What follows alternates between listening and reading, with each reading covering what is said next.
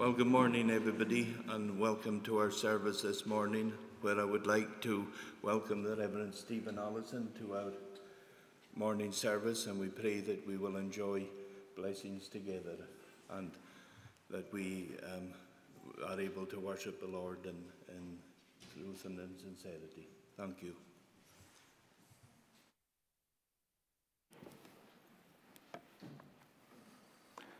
Well, good morning. It's great to be with you today and to visit with you from Kiltarlity and to have some friends here and others I don't know, but it's great to be able to join with you today as we worship God.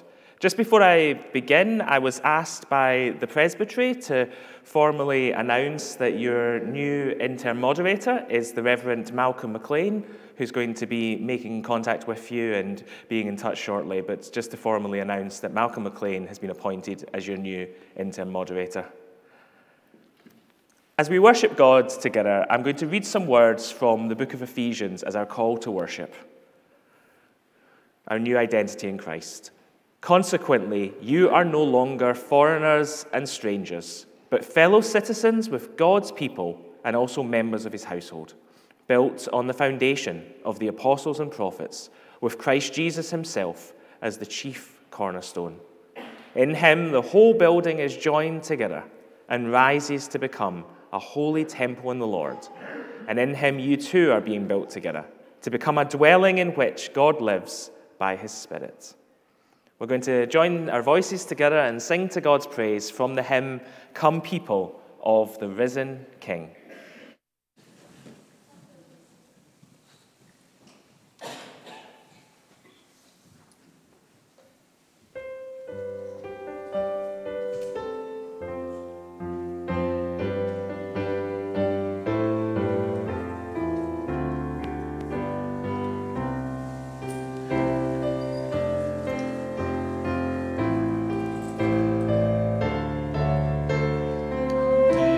People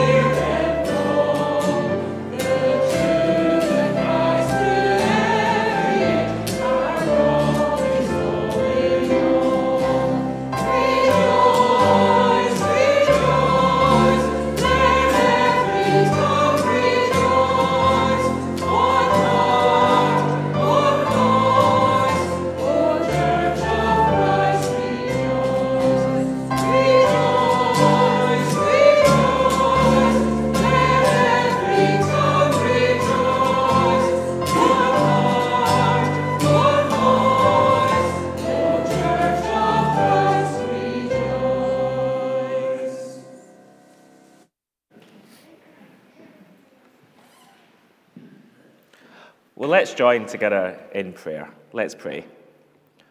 Lord our God and gracious Heavenly Father, we give you thanks that we can gather this morning as your people, your church, your family, your dwelling place.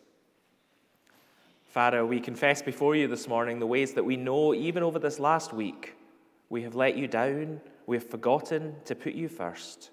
We have neglected our obligations, our duties to you as our great and mighty God. But we rejoice afresh this morning in your mercy to us, your compassion, your love for us. We give you thanks that we are welcomed as your people. Despite our failings, despite all the ways we let you down, we are still yours, your precious possession. And so we rejoice that as we gather today, we gather in your name, we gather to worship you, our mighty God, to give you thanks for all that you have done for us, especially through Jesus, that you have redeemed us, you have set us apart as your own. And so we pray that as we gather, you might be among us, your Holy Spirit might be teaching each of us from your word, from as your word is read, as your word is preached, as we sing to you. And we give you thanks as well, Lord, that you are the God who hears our prayers, who welcomes us to come to you with the concerns and worries of our hearts. We know that as we gather here, people gather with so much going on in their minds. The stresses of this last week, or the joys of this last week.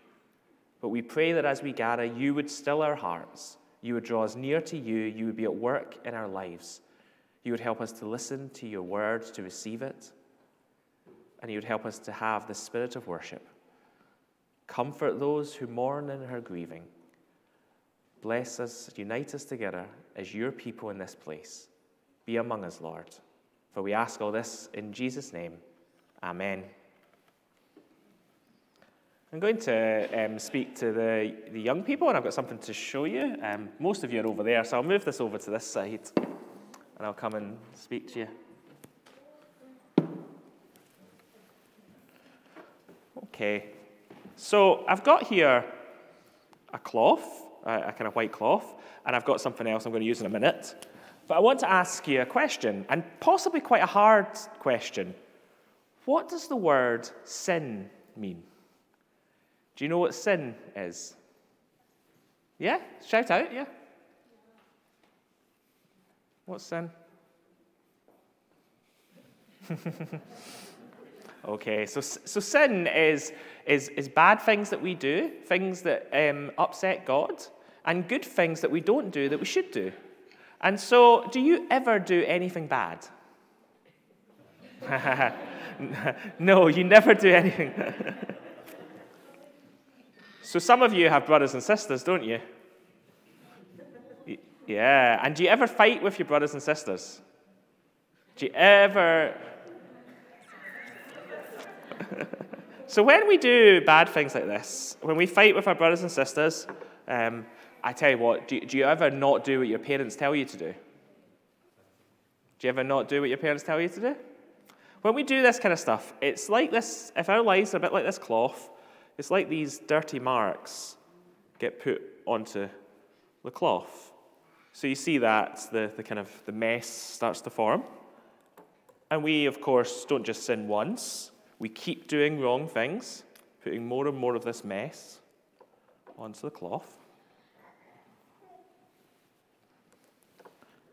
Now, do you think you can hide this mess? Do you think you can fold this in such a way that you won't be able to see the mess? Or do you think this is ruined? What do you think? Yeah, it's a mess. And then do you know what we do as well? We go into the world and we all sin, not just us here. Every one of us sins. And we go into the world and we make a mess of the world. So as that kind of dye goes into the water, it looks pretty horrible, doesn't it? Would you like to drink that? No? Yeah, someone said yes, okay. But look at this cloth now. Would you believe that that was white before? No, it's gone all kind of dirty and horrible. So how do you think we can get rid of this mess? Any ideas? How do we get rid of the mess in our lives? Well, that's where Jesus comes in. So Jesus, God's Son, came to earth, and unlike us, he was completely clear, completely perfect, pure in every way. And Jesus went to the cross to die to deal with all this mess. So he was able to take this mess onto himself.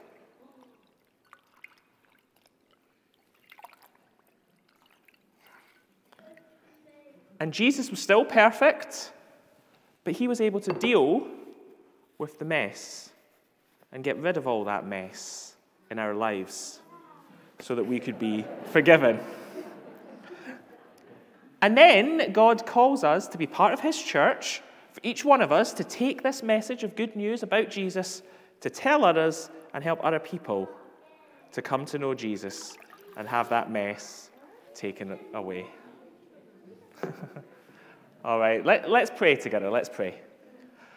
Lord God, thank you for Jesus coming into this world to help us to have that mess, that sin dealt with in our lives. And I pray for all the young people here that as they grow, you would help them to understand more and more who Jesus is and all that he has done for them. In Jesus' name, amen. Thanks for listening. We're now, I'm not sure when the kids go to Sunday school or not, but I presume they'll go at the right time. But we're now going to do the Lord's Prayer together. So we'll have the Lord's Prayer on the screen. Do you stand to say the Lord's Prayer or sit? That's fine. Well, let's say the Lord's Prayer together. Our Father in heaven, hallowed be your name. Your kingdom come.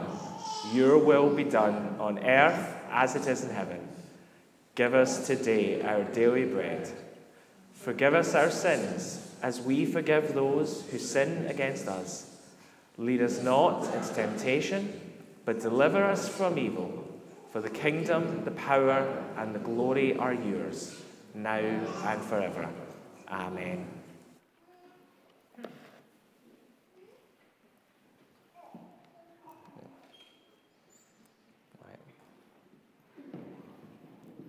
Have fun at Sunday school.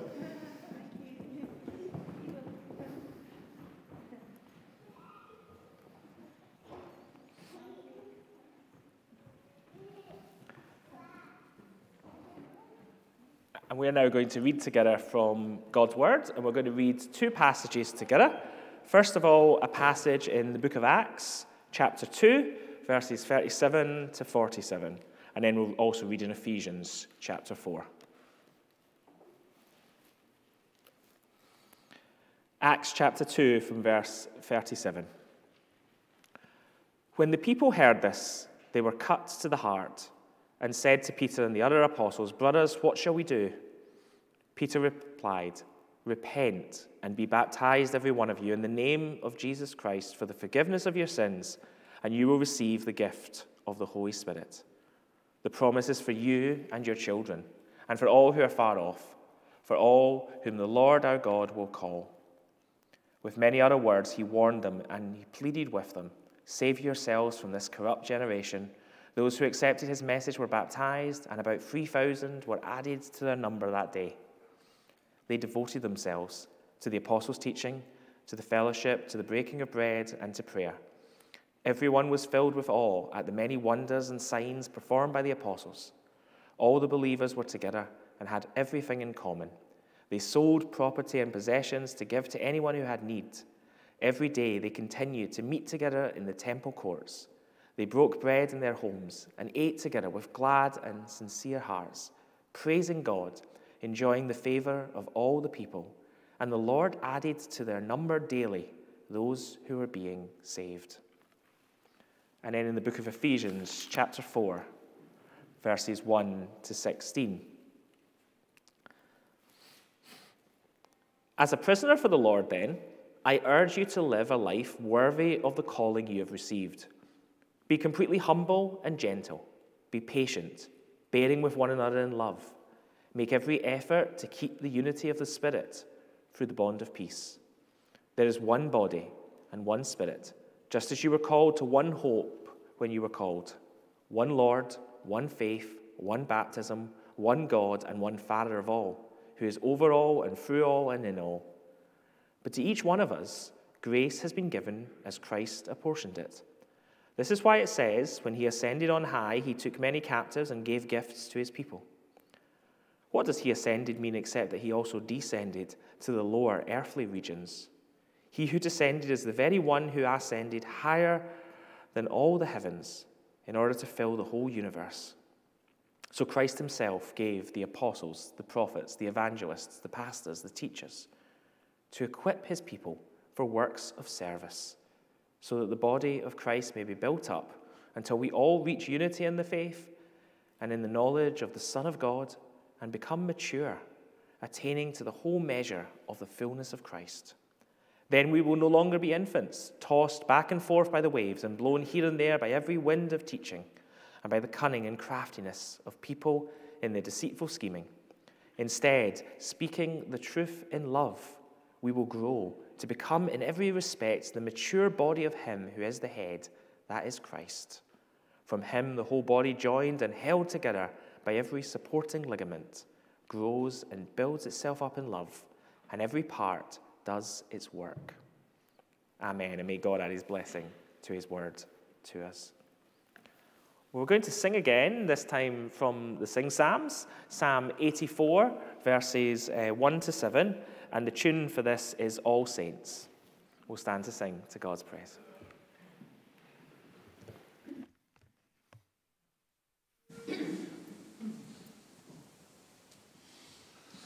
How delightful are your dwellings, O Almighty Lord, to me.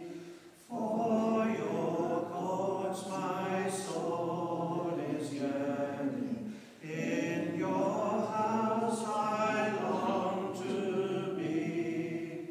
Heart and flesh cry out aloud for the true and living God.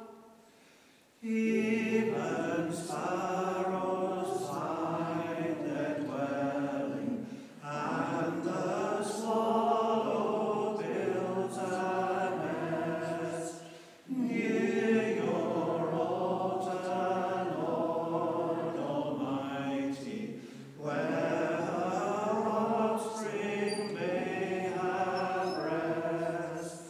Blessed whose home is your abode, they are ever praising God.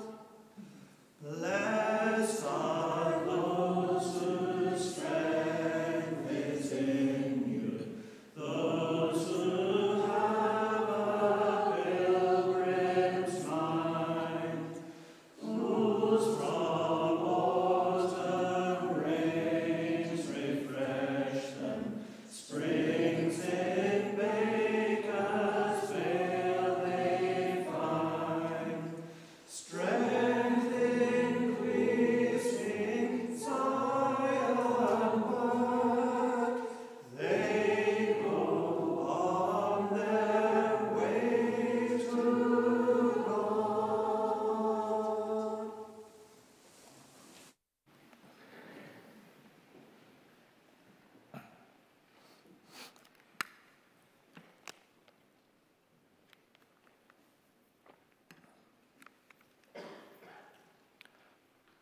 What do you think of when you hear the word church? Has COVID-19 perhaps challenged or changed your perspective on what the church is? Do you instantly think of a particular building style, architecture? That's perhaps in common English what the word church has come to mean, the building. But this morning I'm more interested in what God's word, the Bible, says about church. This is God's manual of how we are to live out the Christian life within the church. When we look at the word church in the Bible, we find it's a translation of a Greek word, ecclesia. At the simplest level, the word ecclesia just means gathering or assembly. And at the time of the New Testament being written, it was used in this context, not just in a religious context. It meant a gathering or assembly. But very quickly in the New Testament church, it took on a whole new meaning. It came to refer to the gathered group of Christian believers who met weekly to worship God together and to serve him together. And while at a basic level, this word ecclesia means gathering or assembly, like many words in Greek, it's actually a compound noun where you take other words and you push them together in order to create a different word. So though it means gathering or assembly, literally it means the called out together. So the church is not just a building. The church consists of those who have been called out by God, gathered by God, given new life in Jesus, united to one another, gathered together to worship God and to serve God. Now, the Bible's full of amazing metaphors and pictures to help us understand what the church is, but at its most basic level, the church is the family of God. Now, every family has its rules, has its traditions. One of the most challenging aspects of getting married is that a husband and wife come together with different upbringings, different backgrounds, different ideas of the way they think things should be done. One of my sister-in-laws recently was asked to give advice to a couple who were getting married, and her and her husband's advice was, there is no right way to load a dishwasher. Every family has its own traditions, its own ways, and they come together. Each of you is part of Dingwall and Strathpeffer Free Church, and you've come from different backgrounds, different experiences, different places. Maybe you've been raised in the church all your life, but maybe you've been in more than one church. Some things you've liked in different churches, some things you didn't like. Even if you've been in the one church, you've probably seen the church go through changes. Or maybe you're newer to church, you don't have all that baggage, but you probably still have your own ideas as to what the church should be like. So as we gather together, as the called out people of God, we come with our own ideas. Now that can be a great thing. We can learn from one another. Maybe you've got this fantastic idea of how we can reach this community around us with the good news about Jesus. But it can also, we know, create tensions, create challenges, just like in any family.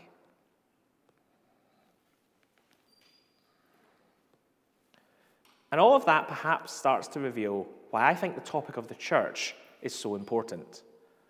In Kiltarity Free Church, as we emerged from the second lockdown, I began a series looking at the church, thinking through aspects of what it means for us to gather as the church. Because I think what lockdown, what COVID-19 has revealed to all of us is a lot of the things we thought we knew, we thought we understood, are not quite right. We need to go back to the basics of what the Bible says about the church and think through what that looks like. What does the Bible see as essential as part of church? And what does that look like in our place, in our culture today, in Dingwall, in 2021? And so we had a series on the church, and the sermon I'm going to preach to you this morning was the opening of that, the beginning of that series. And this evening I'm going to be sharing with you an aspect of it. The whole series was built around the aspects that we see in Acts chapter 2. And so this evening we're going to be looking at hearing God's word together, because they devoted themselves to the apostles' teaching is an important part of what made the church what it was. But this morning we want to begin at the kind of an overview. I'm not going to answer every question this morning about what the church looks like, but I would encourage each one of you to be reading the Bible. And as you do so, think about what it says about the church. Think about how you can live that out, how you can be part of that in your church. I want to suggest that we really need to, though, begin by asking this question: how do churches grow? And that's how I want to begin this morning. Not because we want our church to grow for us, but we want our church to grow because we want people around us to be coming to know Jesus.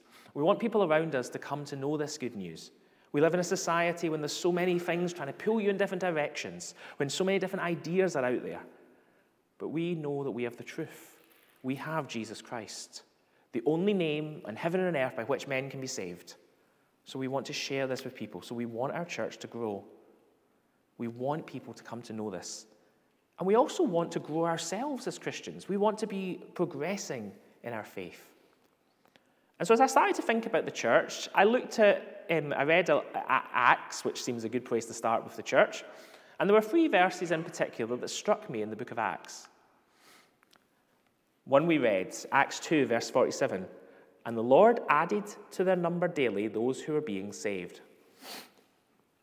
Acts 9, verse 31. The church throughout Judea, Galilee, and Samaria enjoyed a time of peace and was strengthened.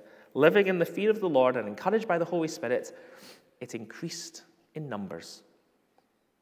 So the church, Acts 16, verse 5. So the churches were strengthened in the faith and grew daily in numbers. In each of these, perhaps you start to see that there's a connection between what's going on in the church, the fact that the church is being strengthened in the faith, or the fact that they are walking in the fear of the Lord and the comfort of the Holy Spirit. There's a connection between what's going on inside the church and the growth that comes. And I wonder, what if the reason we don't see more growth in our churches is because we're not living out God's design for his church? And would that change things if we started to get serious about what the Bible says about the church? Would we, under the guidance of the Holy Spirit, become this compelling, attractive community of believers that you see in the New Testament, who reach out to the world around them and are transformed? We've said, we see it around us that our society is becoming more and more fragmented, more and more disconnected. And yet, people desire a genuine sense of community. And that genuine community is what the church is meant to be. So my conviction is that if we spend time praying, reflecting, and thinking about what the church is, exploring God's word, seeking to actually live it out, allowing it to challenge us individually, then we'll begin to see the church grow the way God intended it. So I want to begin with this vital question: how do churches grow? And there's a ton of material out there we could point to that tells us how we should grow our churches. Numerous church growth studies, compelling vision, inspiring leadership, committed membership, self-reflecting humility, flexible structures so we can respond to what's going on. And all of these can be helpful and worthwhile, but many of these principles would grow a business just as well as a church. And the church is not a business. Numerical growth, economic growth are not what really matters. We want spiritual growth. We want those in the church maturing and deepening in their faith. And we want those outside the church beginning that faith journey. We want to honor Christ in all that we do as we grow. So certainly we can learn from other churches. We can use tools that other churches have used for growth, things like Christianity Explored. All of these things are useful. But we can't blindly copy ministry patterns from other places. They have their own context, their own resources, their own history, and they're different from us. So instead, we need to work out how the biblical principles of church that we find in God's word apply in our situation. So what are the biblical church growth principles? What does God's word reveal to us? Well, that's where in Ephesians chapter 4, I think Paul explicitly outlines the fundamental principles of how all churches grow at all times. There's nothing weird, there's nothing complicated here. He has 3 simple principles. But I think that the prayerful, careful application of these principles will take us time, it will take us sacrifice to work through. But this is how God grows churches. 3 principles: everyone united, everyone ministering, and everyone maturing. Everyone united, everyone ministering, and everyone maturing. First of all, then, everyone united. As a prisoner for the Lord, then, I urge you to live a life worthy of the calling you have received. Be completely humble and gentle. Be patient, bearing with one another in love. Make every effort to keep the unity of the Spirit through the bond of peace. Paul's concerned that every church has this deep sense of unity that reflects the unity which we've already been given in the heavenly church. The calling each one of us has received is not just to become a Christian individually. It's to become part of Christ's church, his body. And disunity amongst the people of God destroys the work of the gospel. When I was studying church history, I remember hearing about George Whitefield, who you may have heard of. He was a famous preacher, evangelist, and he once came to Edinburgh to speak and preach in various churches in order to call people to salvation. And the Secession Church, which had left the Church of Scotland, withdrew the invitation for him to preach. Why? Because he was also preaching down the road in the Church of Scotland. Disunity destroys the work of the gospel. They didn't want him to preach for them because he was preaching in other churches who they were not part of. And we know that the history of the church has often been like this. Division, schism, breaking apart, Christians not working together, ignoring our call that we are all united in Christ. And we also know that same division can occur at a local level, where we might not have open opposition to one another, but there are people we find it easier to get on with than others, so we spend our time with them. We get to know them, but we ignore others who are equally part of our family in Jesus. But it's so contrary to the gospel. The gospel is meant to be this great equalizer. In Galatians, Paul writes, "There is neither Jew nor Gentile, slave nor free, nor is there male or female, for you're all one in Christ Jesus." Each of those things, Jew, Gentile, slave, free, male, female, were the great dividing markers in that culture. And Paul's saying those barriers mean nothing in the gospel. Our society is just as divided. Maybe it has different identity markers today, but it's just as divided. And the gospel is still meant to unite people together because of our common love of Jesus. Each of us has failed God time and time again. And yet God in his mercy has shown us grace. He's called us into his church. So who are we to exclude someone or to put anyone else down who God has called? Paul's great prayer for the church is unity. It's the foundation. And it has to be that way for us as well. If we are not united as a church, we'll all be pulling in different directions and we'll be achieving nothing. But if we're working in the same direction, in the direction God would have us go as a church, there's no end to what we can achieve. So Paul outlines 3 basic attitudes for achieving this unity: being humble, gentle, and patient. Paul first tells us to be humble. So what does humility actually mean? Humility is not about being shy or backing off or kind of having that, that facade of false modesty, which is actually pride in disguise. Humility has its roots in an Old Testament idea. It's a word that perhaps you've kind of heard of: lowliness. Lowliness. The humble is someone who recognizes their low condition, not compared to other people, but compared to God. And so, because they recognize that Creator God is so much greater than we are, they recognize that we need God's help. They rest in his care. They trust his strength, his abilities, rather than their own. And this reflects how we are all meant to be as people made in the image of God. And so we need to be humble. We need to recognize who we are before God, that we need him. We're utterly dependent on him, and that we can trust him. We need to recognize our weaknesses and our gifts are all things that God has given to us. So we can't make too much or too little of either. Rick Warren put it like this: humility is not thinking less of yourself, it's thinking of yourself less. It's thinking about God more. Next, we're to be gentle. Now, this is not being weak, but it means dealing with people in kindness rather than roughness, with soft encouragement rather than bullying. So we don't urge people to improve their behavior, to raise up to the standards of Jesus by just pushing them, by just shouting at them, by just telling them how bad they are all the time. Instead, we set a good example. We care for one another. We seek to get alongside one another. We help one another. And third, we're to be patient, which basically means long-suffering of the faults of others, slow in seeking to rebuke others, recognizing that spiritual growth takes time. We're all a work in progress, so we're patient with one another. We're patient with those who are younger in the faith, who might at times seem unreliable to us or lazy. And when we experience someone showing us less love than we think we need, or treating us a way that affects us, we try to understand. We don't seek to immediately break down relationships, but we seek to be reconciled.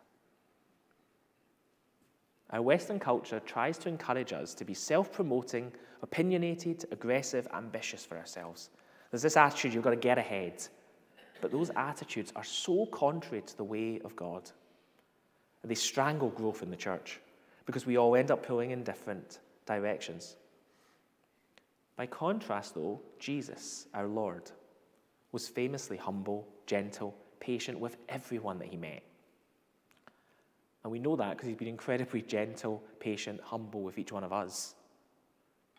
Obeying Paul's words here really means growing more like Jesus, because he's our ultimate example.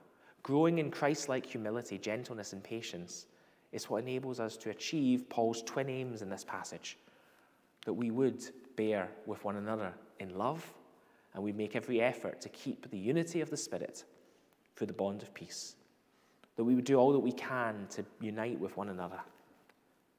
This is what church should be like. We've all been adopted into God's family. We've all had peace with God, and therefore peace with each other is the logical conclusion. Because you don't serve a different Christ than I do. We all serve the same Christ. This is the unity that God has brought in Christ. So when tension arises, as it will in every church, rather than seeking to stir things up, rather than gossiping, we prayerfully encourage one another, help one another, listen humbly to one another, speak gently, forgive patiently. Because, as Paul says, there's one body, one Spirit, just as you were called to one hope when you were called. One Lord, one faith, one baptism, one God and Father of all, who is over all and through all and in all. So first principle, everyone united. Second principle, everyone ministering. But to each one of us, grace has been given as Christ apportioned it. Verse 7. Every single believer in Christ has been given grace, without exception. Now, Paul is not talking here about the grace that is ours, grace alone that saves us through Christ dying for us. This isn't about saving grace. This is about an additional grace that's given to us as believers. Gifts of ministry or service that Christ has distributed to us. These are not for our own personal satisfaction or for our own reputation, but to enrich the life of service in the church as we serve others. These are not just gifts, these are ministries, ways for each one of us to serve the church. So none of us should feel inadequate or superior because it's Christ that's apportioned the gifts and what we're to be involved in. We all, though, have something to contribute to the church. And in the fact, if we don't contribute our gift, if we don't contribute our role, the whole church is weakened because of it.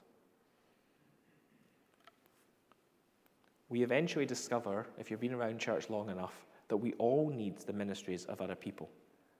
None of us can go it alone in the church. You can be the best person in the world about sharing God's word with people and explaining how God's word applies to their life situation. But you're probably not very good at applying it yourself. We need one another. And so the diversity of ministries in the church is something that's to be celebrated, to be enjoyed. There's no point feeling envious of someone else's gift or proud about your own because it's Christ that's given them. So whether we serve others by praying for them, by reading the Bible with them, by encouraging them, by serving teas, coffees, by cleaning the church, by welcoming, being on the sound desk, doing Sunday school, Bible study groups, Paul wants to emphasize that each and every one of these works of service is a gift that we've been given from Christ for the good of his church. That's why Paul then follows up Ephesians 4, verse 7, with a quotation from Psalm 68. That is why it says, when he ascended on high, he took many captives and gave gifts to his people. Now, initially, you might be wondering, what does this quotation have to do with what Paul's been talking about? This psalm, though, originally celebrated victory and rescue of Israel from Egypt. And then God giving his redeemed people back to the world. It's this idea that these people have been rescued, they've been the captives in his wake, and they gave gifts to his people. They were set free to serve God. And Paul recognized that this psalm was looking forward to Christ. The fact that he had ascended to heaven after descending into the world to die for us. And the fact that then Christ gave us back as gifts to his church. We don't just have gifts. We are God's gifts to his church. So the church is not there in order to bless you, as though you were a shopper filling your basket in a supermarket. The opposite is true. We are all saved, purchased by Christ, redeemed by Christ, and given to our churches as gifts to bless others by serving them. So how does this work? Well, Paul explains from verse 11. So Christ himself gave the apostles, the prophets, the evangelists, the pastors, and the teachers to equip his people for works of service, so that the body of Christ may be built up. Paul refers to many types of gifts that the church needs to build people up in Christ, to nurture their faith. But we're not just to be the receivers. Why are these apostles, prophets, evangelists, pastors, teachers given? To equip his people for the works of ministry. To equip every one of us for the different ministries that will grow and build the church and glorify God. So all of us have ministries. We are all ministers. We're all to serve. We're all to be equipped by Bible teachers for the particular things that we're involved in. We need God's words to be applied to our lives. We need to listen to preaching, as we'll think about this evening. But every single person in the church is to be part of the ministry, is to have their own roles of service to serve God's people and to serve those around us. Church has been described as being a bit like a football match at times. 22,000 spectators desperately watching on and not getting involved, and 22 players running around doing all the work.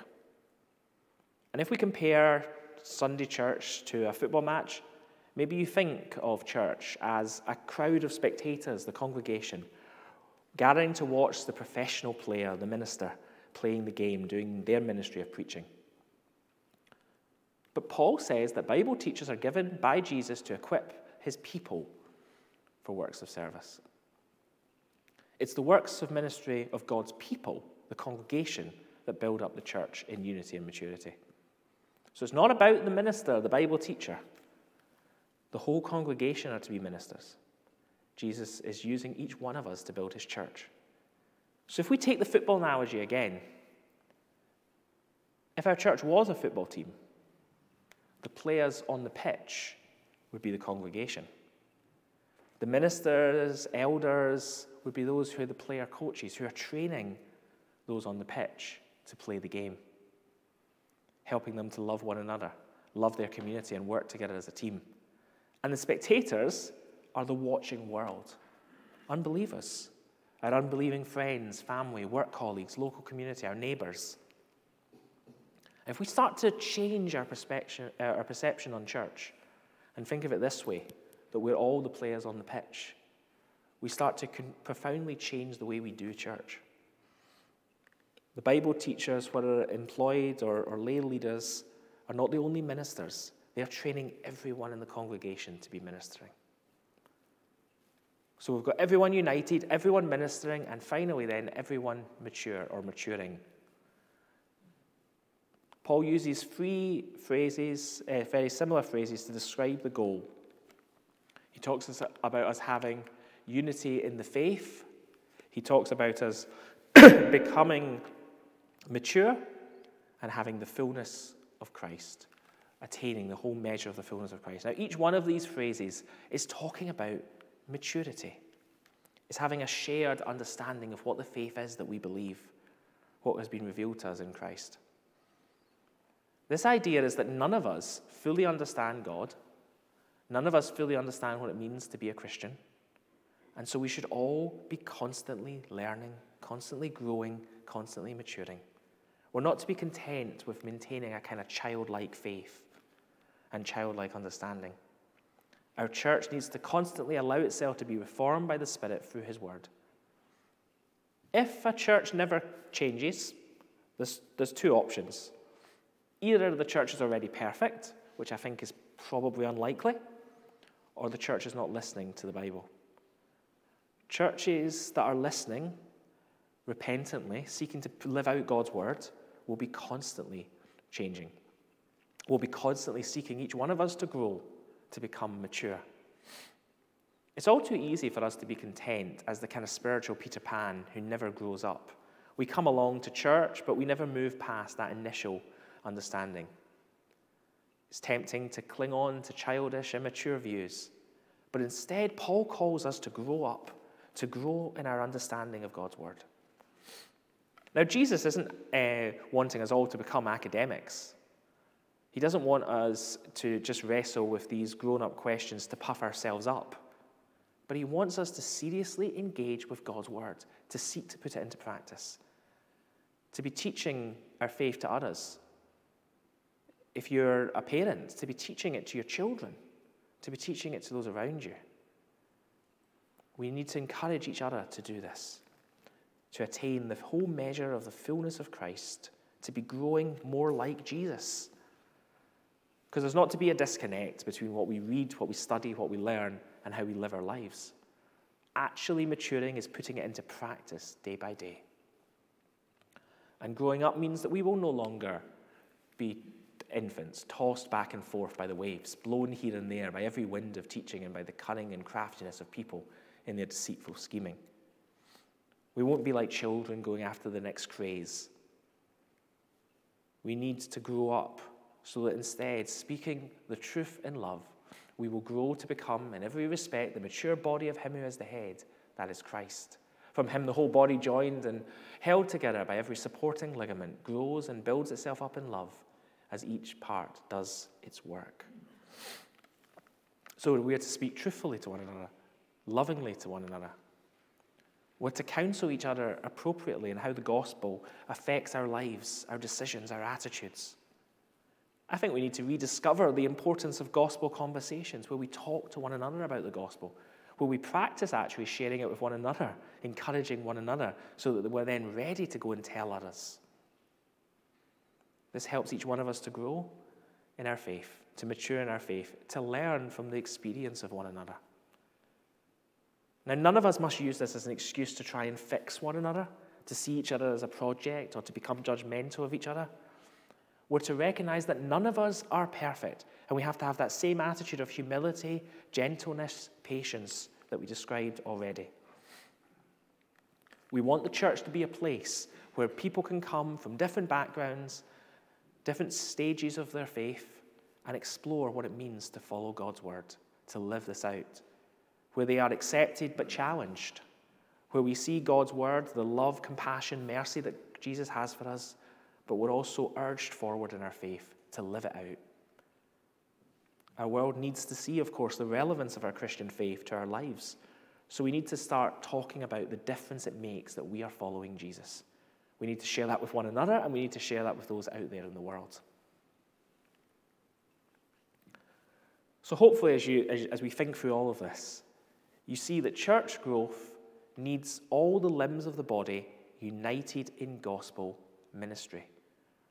Everyone working together in this.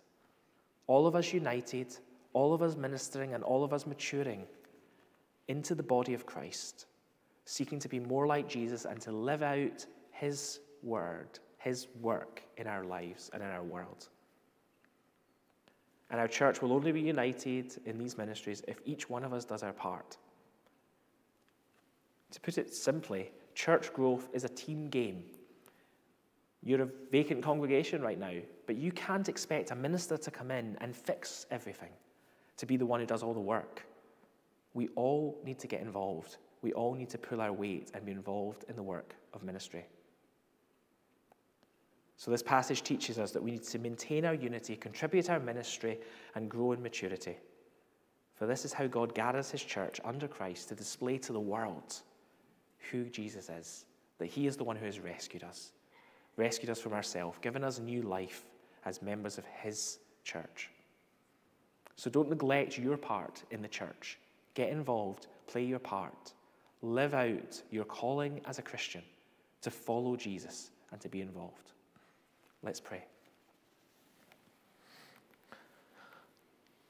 Lord God and Heavenly Father, we give you thanks for all the amazing gifts you have given us, all the blessings you have given us.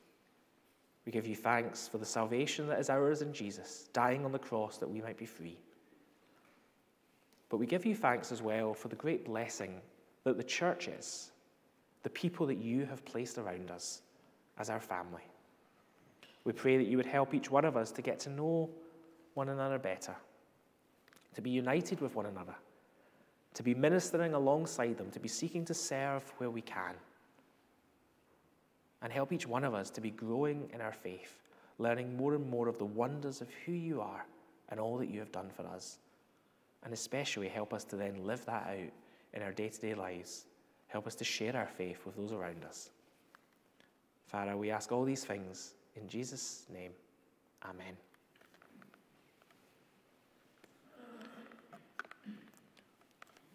Going to conclude our service, going back to that psalm that we sung about being with God's people, dwelling with God's people, singing the second half of Psalm 84, verses 8 to 12, and the tune is Ottawa.